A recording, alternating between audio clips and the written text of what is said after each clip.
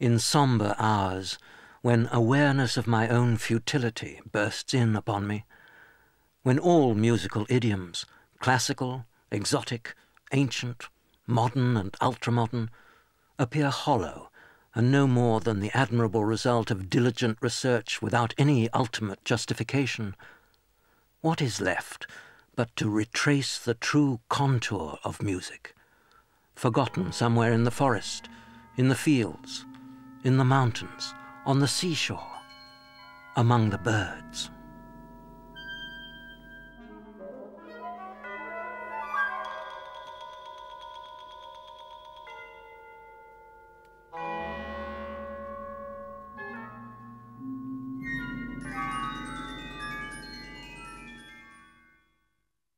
Olivier Messiaen's words, written in 1959, proclaim his distance from all musical traditions and his search for something encompassing, transcendental.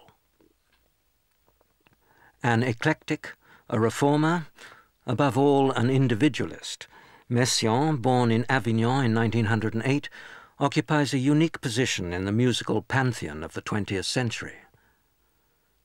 He has absorbed and employed with virtuosity many of the revolutionary techniques of contemporary European music. He has also looked beyond Europe and assimilated into his music the treasure house of Eastern, especially Hindu, rhythms. He is the first musician in history to have made a detailed inventory of the bird song of several continents, and to have elaborated this song in musical structures of extraordinary complexity. These discoveries, and his striking technical innovations, are at the service of very personal aesthetic concerns.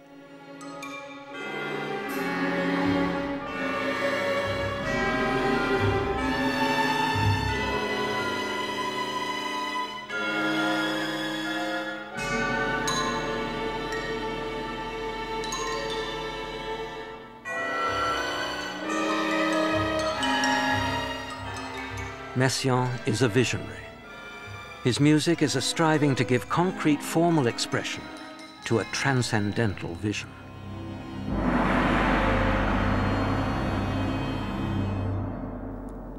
This makes him the antipode of those composers of our time, such as Igor Stravinsky, and his own pupil, Yannis Xenakis, who, following Eduard Hanslick's definition of music as tonally moving forms, think of music as referring to nothing but itself. Messiaen's music, as he has repeatedly insisted, expresses ideas, very specific, extra-musical ideas. His central preoccupations, he has said, are a profound concern with nature,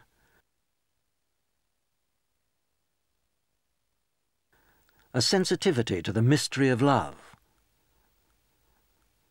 and, supremely, adherence to the truths of the Catholic faith. Messiaen has fused these basic themes of Christian Europe in a highly individual way. His music, he insists, is theological, not mystical. Yet his special sense of the mysteries of love and the potency of nature makes his theological vision a peculiarly sensual one. The result is something quite unprecedented in European music.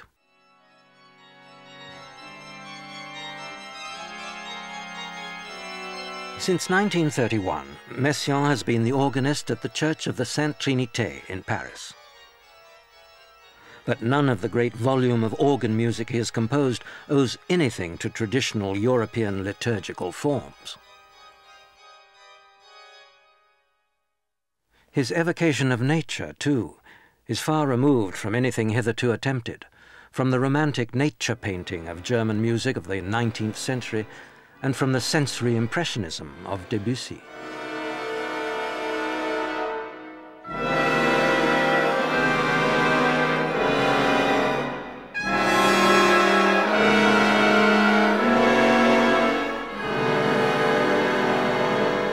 For Messiaen, nature is a manifestation of God. It can be apprehended, but not depicted.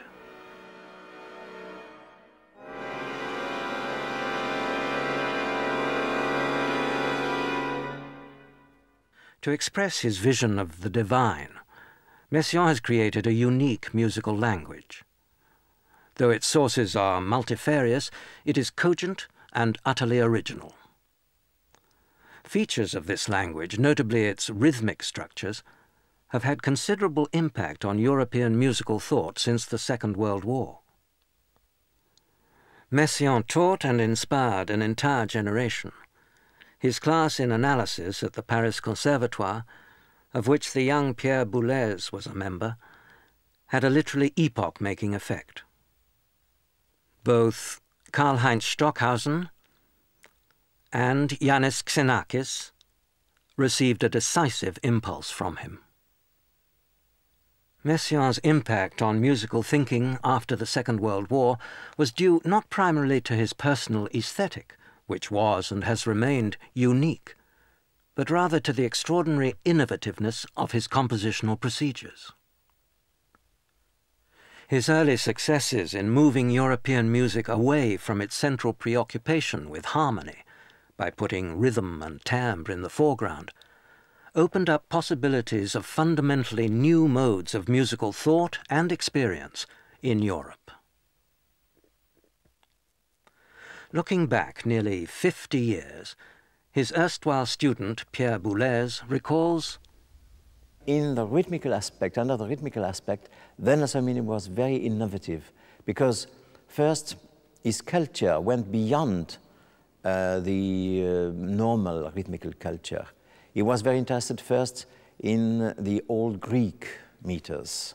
He revived them very intelligently, and also he was involved with not the revival, but the adoption of rhythm, all the rhythmical structure of the Indian music, which was absolutely unknown until what he did.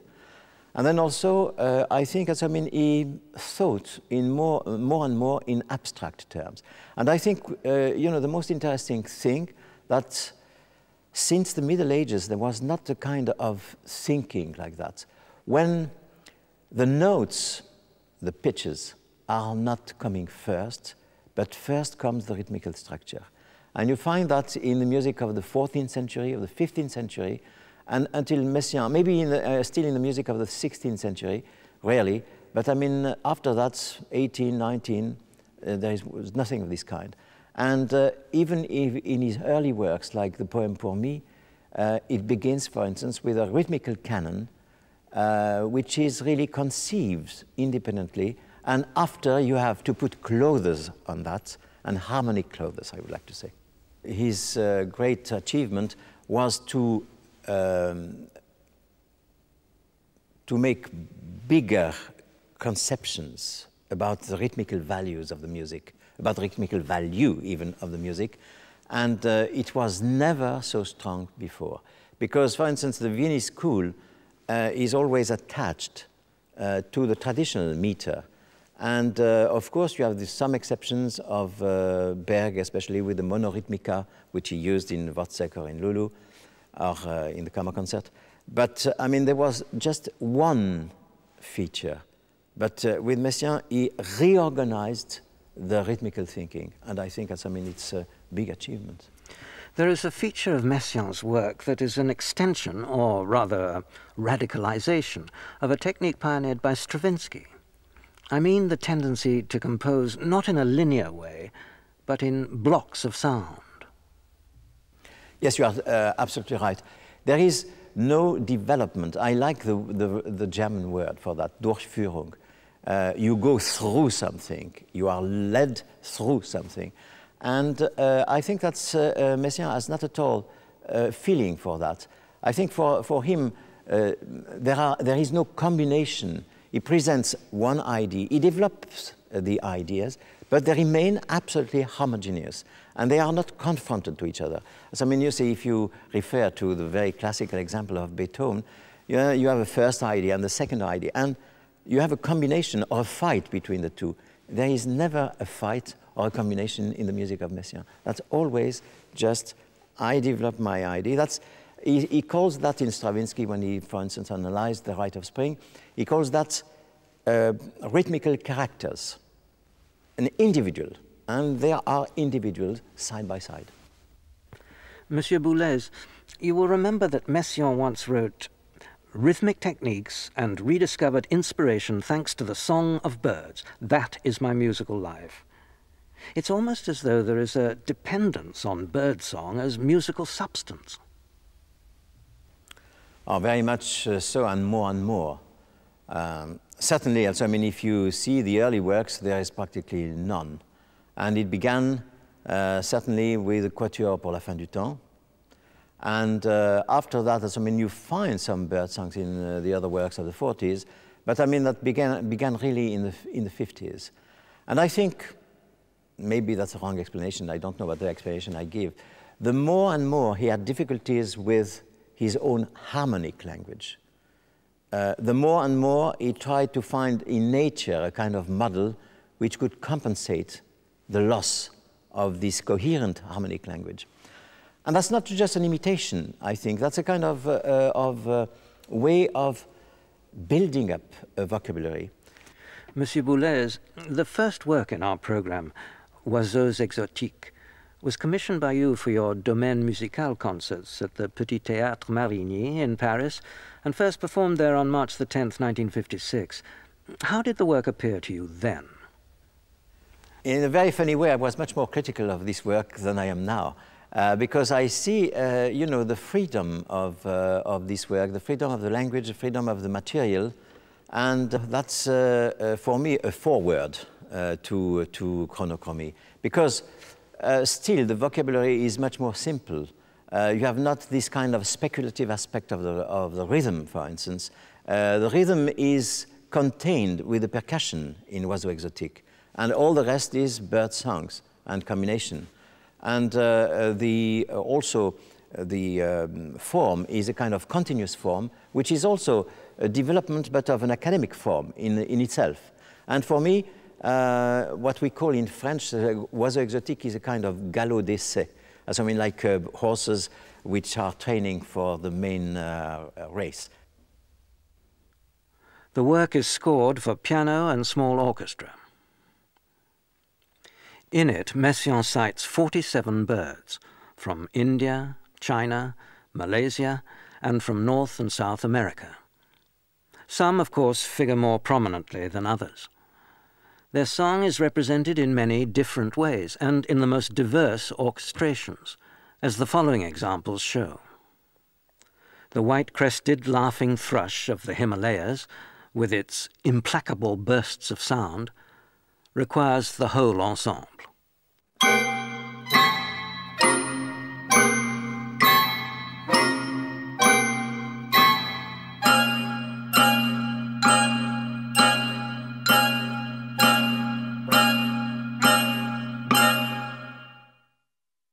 The song of the wood thrush plays an important role in the piano part.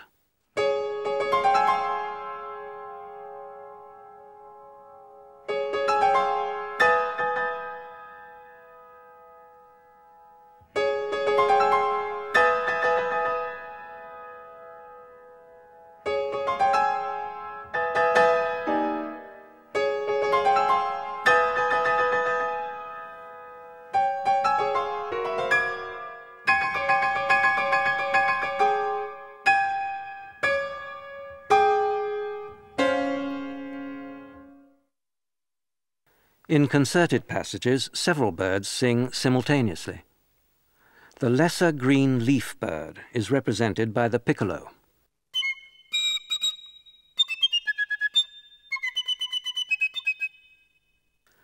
At the same time, the Baltimore oriole sings on flute, oboe, and 2 clarinets.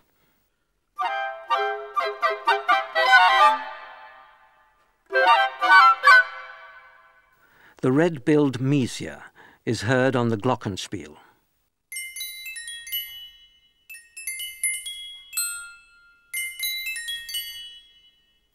And the California thrasher on the xylophone.